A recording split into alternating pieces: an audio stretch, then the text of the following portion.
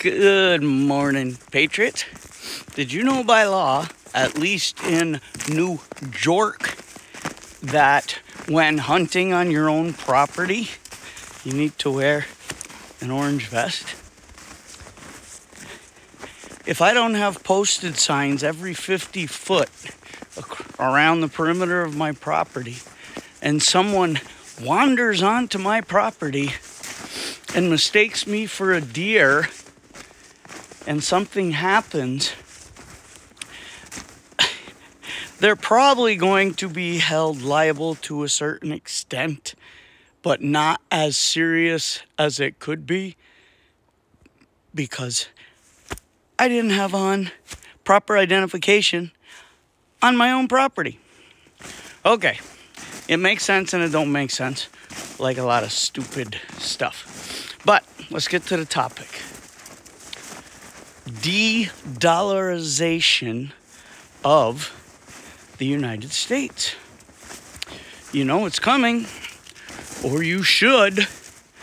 It's been in the works since about 1971, when Tricky Dicky Nixon was told by Kissinger, who coincidentally trained Klaus Schwab of the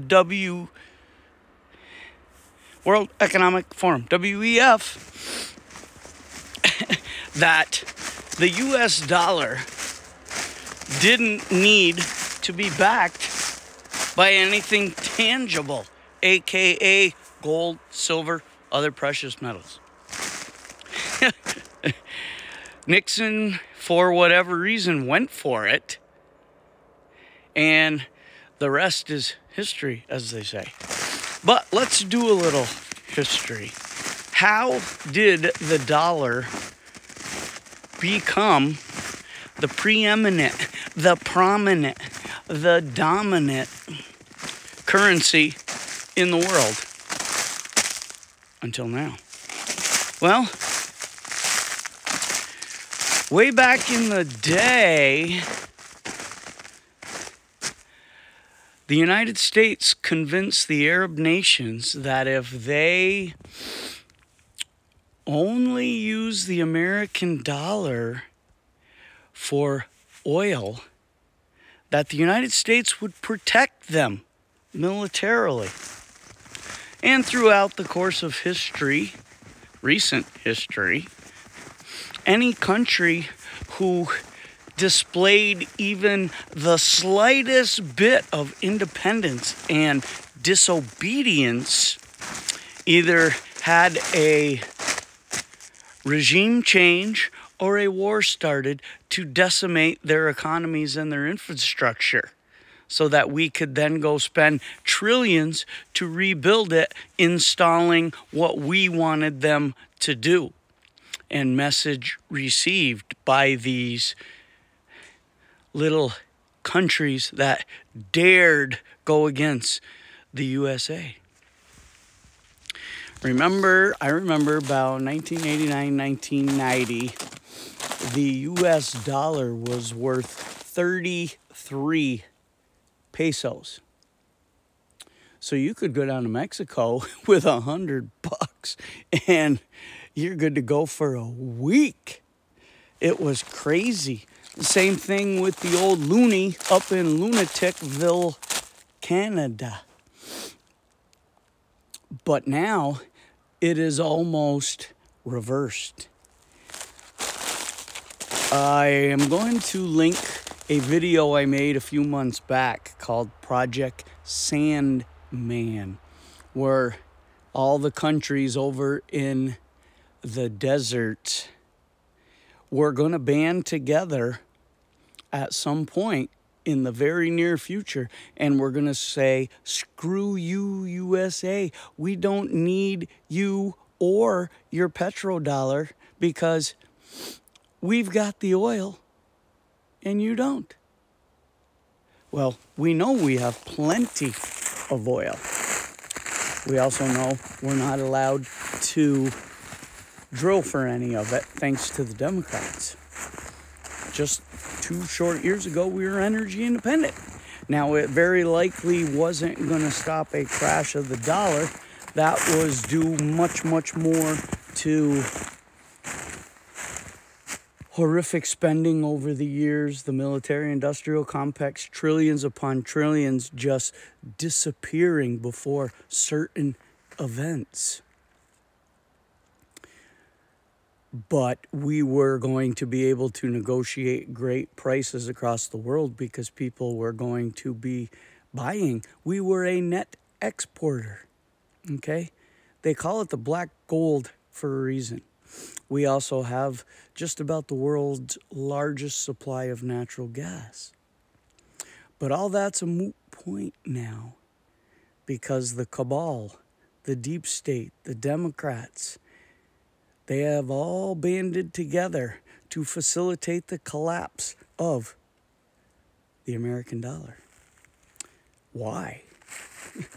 Because as we know, or you should, as we speak, the head bank for the WEF and the central bank digital currency mark of the beast system is in Chikamdia land.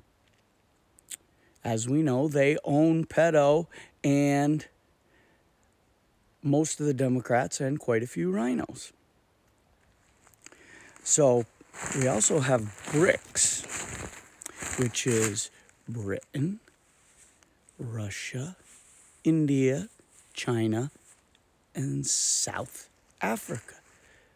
Now, last count, 12 more nations have decided to join BRICS. That's all nations that used to get their oil from, that have said, we don't need you. We're not going to use your dollar. What you want to do? Well, the traitorous regime currently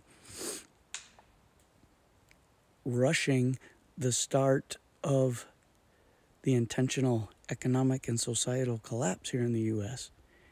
is fully on board with this, because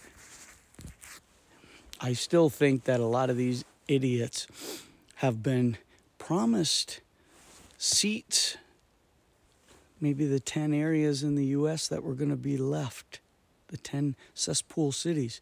They were probably promised governorships or something like that. And, yeah, okay. Tell me how that works out, because I will still be alive. So the de-dollarization is in full speed ahead mode.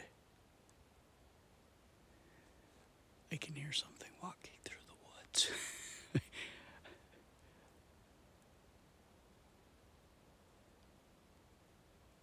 The neighbor does have dogs, but they usually are barking. I don't think that's them. Maybe it's Bigfoot. Anyway, what you're going to see coming, there's just a plan where one country is going to do a little 12-week experiment with a digital currency. They're also going to use the Thing passport. Everything is getting ramped up. There is a deep state, that there's no denying. And they realize that many people, unfortunately, mostly across Europe and other nations, have woke up while the lemmings, the masses, with the M in parentheses, are still snoozing here, because we feel the ill effects of everything after all the third world cesspool nations. But have no fear, we are going to feel it. I was just pricing eggs yesterday, $1.30 a year ago, $7 yesterday. I don't have to buy eggs, but I don't have to buy meat. And we already know everything is poison that you buy in the store. Everything. which is probably why I don't buy anything. Anyway, again, the collapse of the dollar is just around the corner. These nations are doing everything they can. They're just getting everything into position. And then literally overnight, it will collapse. Do a little research on the Myanmar Republic, where guys would buy a loaf of bread for $10 in the morning and a wheelbarrow full of money wouldn't buy it the same afternoon. It'll be that fast for us. If you don't see it coming now, there's no help for you. Be prepared. If you're going to succumb to the passports and the central bank, you're done. I'll survive out here as long as I can because I will not give in to the beast system. Nope, I won't be able to buy, sell, or trade on the market, that's for sure. Working on ways to do everything I need to survive right now. That's all I got. Like, share, subscribe, comment, notification bell. But for now, JD, signing off.